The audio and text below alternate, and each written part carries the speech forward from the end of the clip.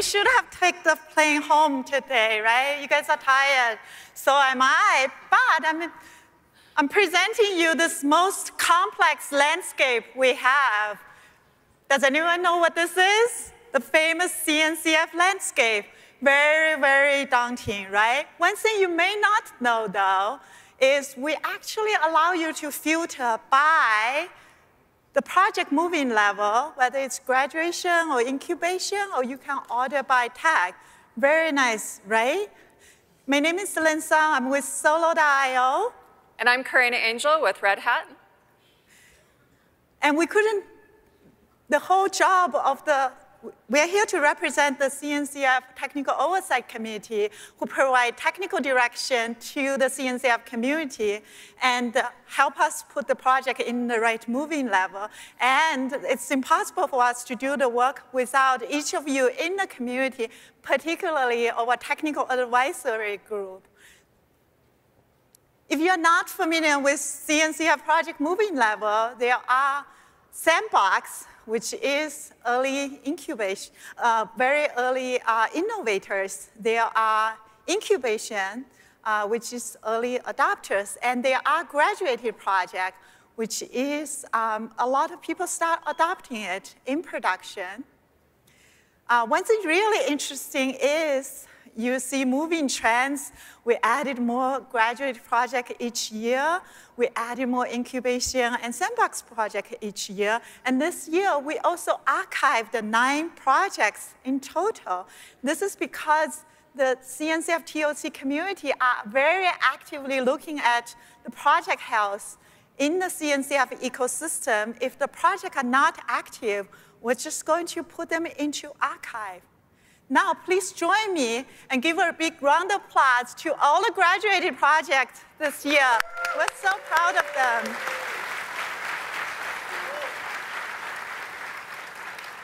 Now, let's get into the real exciting part, which is the technology. The first one, I want you to guess in your head, you probably guess it, is cloud native and AI. I actually was building a generative AI application myself a few weeks ago. And I was thinking about what large language model should I be using?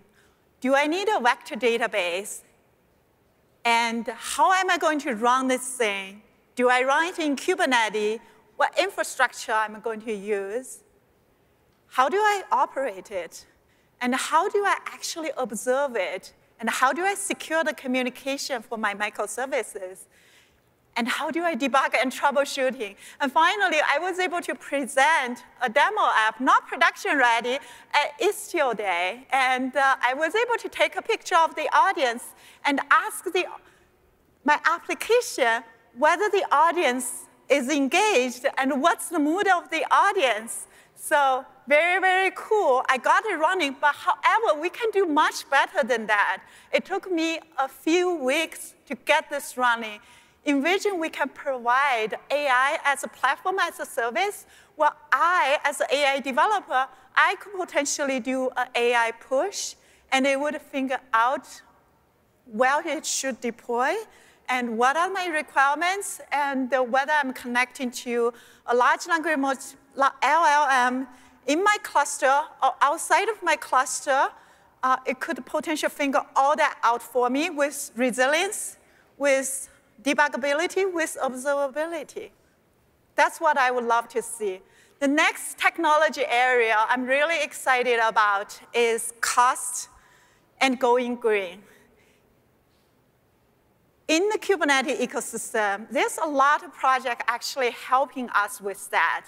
There's dynamic resource allocator, there's horizontal and vertical part autoscaling, there's OpenCost, there's Kata, there's Kepler, right? Amazing tools. But we still heard our end user keep talking to us, we can't get our costs under control. You know what's the real reason? It's you, right? You are the spender. Like you shopping at your grocery store, you're not putting your budget under control, right? What would be really cool is we can have domain-specific AI knowledge be able to deep learning your spending habit deeply understand what your organization goal and budget is, and be able to kind of proactively analyze your spending and then do the work for you. Wouldn't that be amazing? All right. Thank you, Lynn. First of all, welcome to the city I call home. And though you may not have been as excited about the snow on Tuesday as I was, so our next technology area is multi-cluster, and much like the weather in Utah,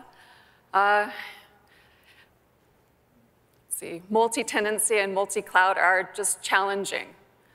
And over the years, we've seen multi-cluster emerge as the most popular deployment pattern for Kubernetes, as verified during the adopter interviews we do, as the TOC during project due diligence, as well as the end-user radar. Adopters have found the multi-cluster pattern easier to manage with better defined security boundaries. The expectation now is that projects are multi-cluster capable and will help promote interoperability between clusters.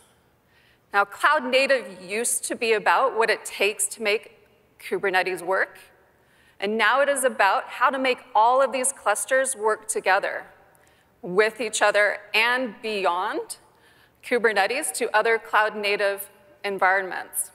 Now, earlier this week, you saw Ricardo Rocha demonstrate multi-cluster batch jobs dispatching using Project Q at CERN.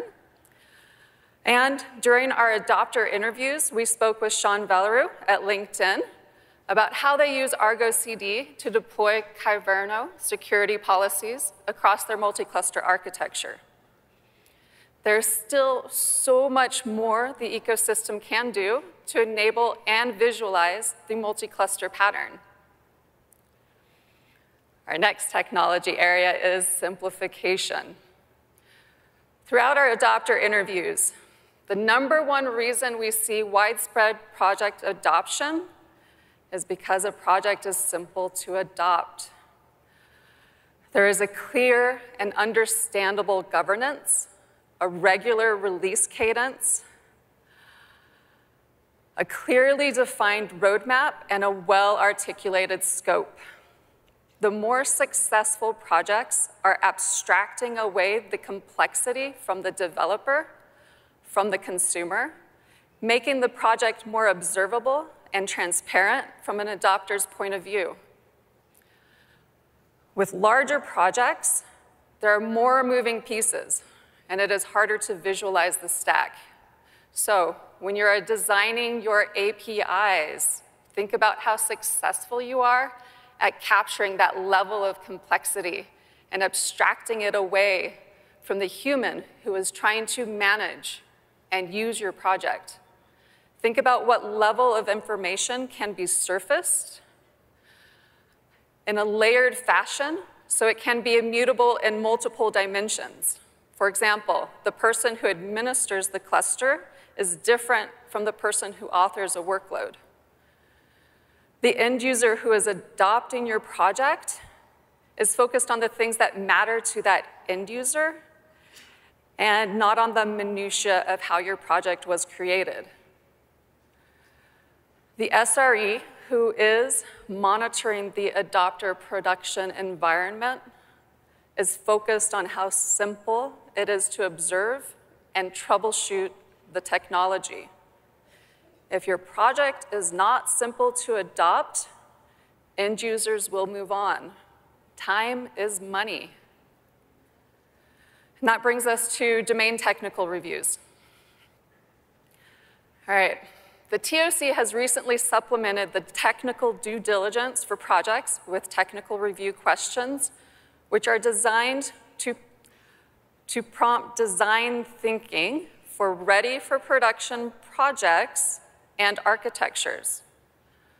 Project maintainers are expected to have designed the project for cloud-native use cases and workloads. The TOC is striving for further standardization and to apply production-ready principles much earlier in a project's life cycle to enable greater adoption. We are looking for how the project has thought about the cloud-native software lifecycle day schemas. Planning and design for day 0, installation and deployment for day 1, post-deployment operations for day 2. Because it doesn't matter how cool the technology is, what matters is how you can use it. Okay, there are additional things that have to happen to make a project usable, to reach that enablement point. For example, a CI/CD system and being able to continuously generate artifacts. Enablement is more about the maturity of the technology. What's the security profile? What is the monitoring footprint? Has the project adequately planned for production adoption? This doesn't begin when a project applies for graduation within the CNCF. This should begin with the design and planning phase in Sandbox.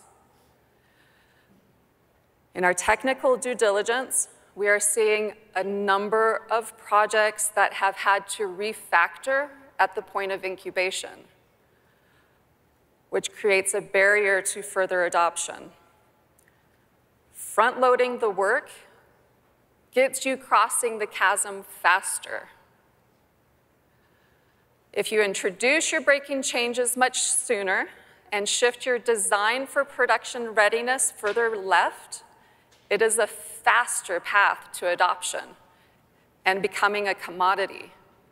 We're enabling projects to excel by collecting techniques and patterns from successful projects and developing guidance through the DTRs, guideposts, and more clear criteria.